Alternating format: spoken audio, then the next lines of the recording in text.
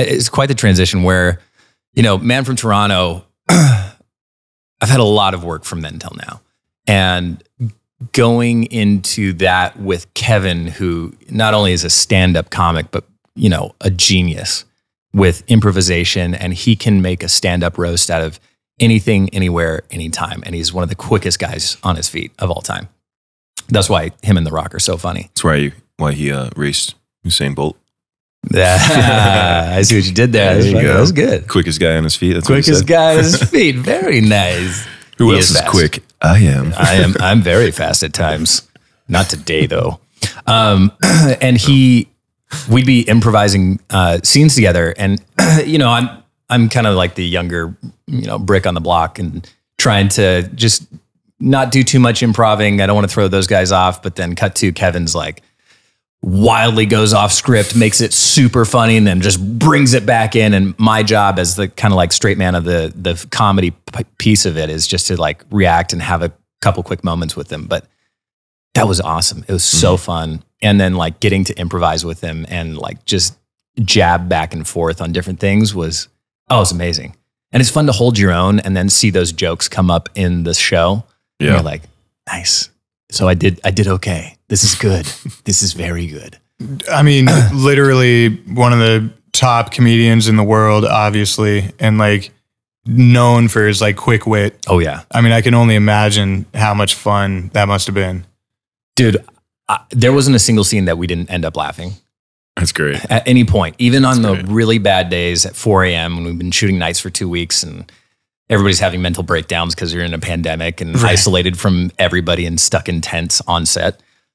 He comes in with a great attitude and is like, all right, let me make a joke, and brings everybody's mood back up. And then by the end of any scene, once he's got his, you know, the safety take, he goes off book and just starts roasting. And it's so funny. That's great. Oh my God. There's a couple moments, and they put it in the blooper reel, where like me or Woody are, you know, playing the like forced, like very straight characters of like, this is serious. There's no funny bones in our body. Yeah. And I would just hear Woody go, and as soon as Woody starts breaking, I can't hold my face because I'm dead eyeing him. Yeah. And I see Kevin out the corner of my eye, and he's like, and once he knows he's got you, he drives straight after you. And all he wants to do is just make you crack. And it's hilarious. I watched him make an entire stand-up routine off of a box of oatmeal inside of our storage room fight. What? And entertained everybody for an hour and a half. It's amazing. Oh, that's incredible, dude. Quickest guy of all time. It was crazy. And he's so funny. He's super funny and super nice. Just easy. Yeah. Always brings like positivity and energy to the set where you're just like, this could have been a really rough day. And you've clearly been shooting 12 commercials and doing press for your other 45 projects and slept an hour. And you're still really positive coming on set. That's really good. That's really freaking awesome. Great sign of a leader, right? Oh, yeah. I mean, to come in, like you said, energized and positive. I mean, that sets the tone, like literally, right? I mean, yeah, 100%. And he did a great job of that. You know, it is the biggest name on set that becomes the generalized leader and sets the tone for everyone. And he did that in such a cool way, especially during the pandemic. And I know everybody remembers the first 6 months of this were awful. Just some of the worst months of all of our lives. We're stuck inside. We can't see our friends. We're having like breakups and fights with our families. People aren't talking to each other anymore over, you know, virtue signaling politics and everything else. And just, it was crazy. And to be on set and to have that opportunity and to have Kevin just constantly change the narrative from like something really negative and to be able to go into that positive mindset was truly impressive. And I really admired that. And I was like, dude, what's your secret? He's like, naps. He's like, I'm napping right now with my eyes open. Literally. Just taking quick naps every time I blink. That's it. Just napping right now. But you would see him as soon as he was done, he would just like sit in his chair or walk back to his trailer and just and wake back up as soon as they call, hey, Kevin, we need you. He's like, yeah, ready. And then jokes. That's great. I wish I could do that. Right? Yeah. If I go out, I'm like, I'm coming back a little out of it, dude. Oh, yeah. Yeah. I'm going to need 3 Red Bulls before I do this. That's dude. That was when I did my first press tour ever. It was for Tyler Perry's Boo a Medea Halloween, you know, and I'd never done a film before, never done press before. And we're going all over the place. I was in Florida, I was in Atlanta, I was in New York, I was in LA, you know, and it was just nonstop for 5 days straight or something like that. And I remember seeing Tyler in passing in some of the like spots we were in New York and wherever. He was like, like, hey, what's up? You know, like, oh, now I'm going in. And he did probably 5 times, 10 times more interviews than I did, right? Right. By the end of the trek, I flew into Atlanta to do Good Day Atlanta, and it was live, and we had to be there on set at like 4 a.m. We go live at 5 or something like that. And I'm like, I'm in a different time zone. I haven't eaten in 4 days. I haven't slept in 5 days. Exhausted. Like it was a different level of exhaustion, right? And I remember going live, and luckily I had 2 of my castmates with me, and they asked me a question, and I got like halfway through, and I was like, what word am I looking for? Like, and I'm like just sitting here like dead face. I'm like, I'm sorry, I can't remember. Effing tired. Thankfully, I don't think they asked me another question after that. The camera just zooms in on your face. You're dead-eyed staring at a wall. And they're like, is he dead? Is he okay? And for me, was a massive learning experience, right? Because I'm like, I cannot function like this. I need to find a better way. Yeah. So after the fact, I was lucky enough to ask Tyler, you know, who had done way more than what I had just done. And I go, hey man, this was been awesome.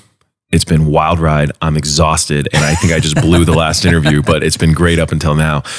And I just wanted to know, like, what do you do to get energy? Like, what do you do to like work through it?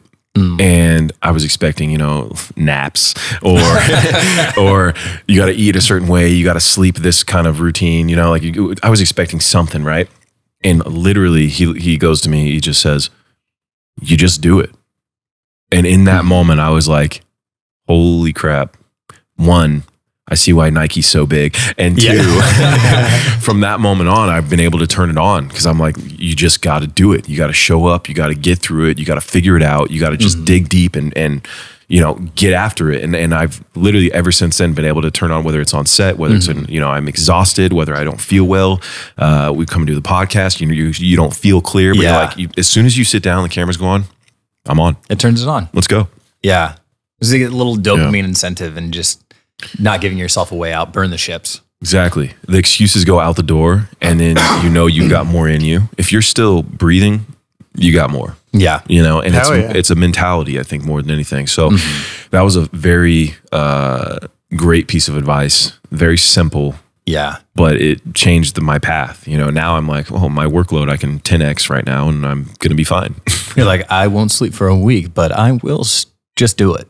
Just do it. I'll just do it. How was it working with Tyler? Like he's obviously one of the biggest filmmakers of all time and created an entire industry. Yeah. You know, and he was my first introduction. So I don't know how many years that's been now. 7, I don't know, 6, 7, maybe 8 years since I started in this industry. And to see even what he's done in that time frame. Yeah. Mind blowing, dude. But honestly, I've never been on a set where it wasn't filled with like just gratitude, kindness. Like he starts every single day off with a prayer between everyone. You got 200, you know, grips, camera guys, actors, actresses. Like you've got all these people on set. I like that. Yeah. That's good. Exactly. With the prayer, with great intention. And everyone on set, dude, everyone that works with him is so awesome. I'm friends with everybody to this day. Yeah. Anytime I see him, it's like seeing a long lost friend, you know?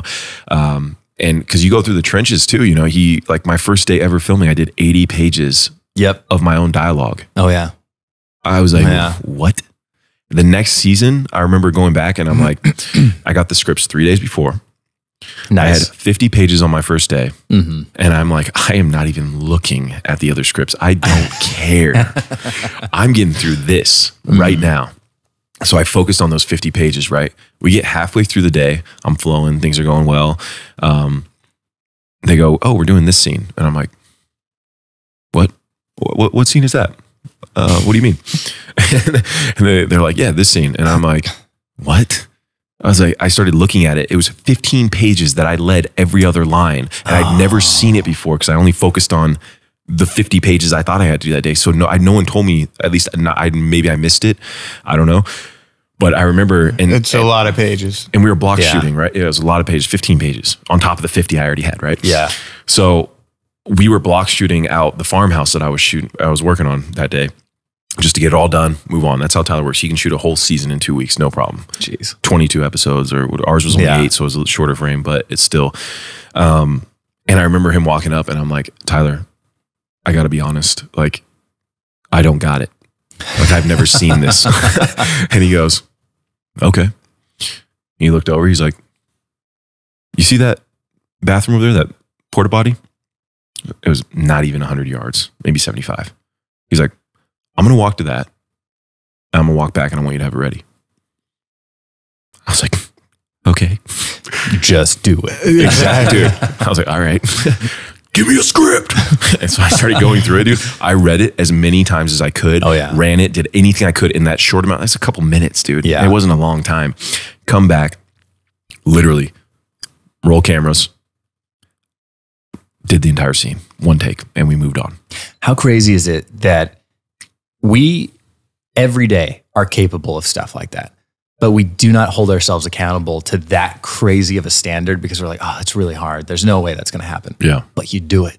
Yeah. You find something in the bottom of your soul and you just take it. Yeah. And you're like, somebody else is going to take this if I don't do this right now. Exactly my thoughts. I was like, I'm going to get fired. Yeah. And I love this job. It's my first real job. How do I keep my job? Thank you for watching. Don't forget to drop a like if you enjoyed the video. And subscribe and hit the bell for a whole lot more to come. Thanks for tuning in to Studio 22.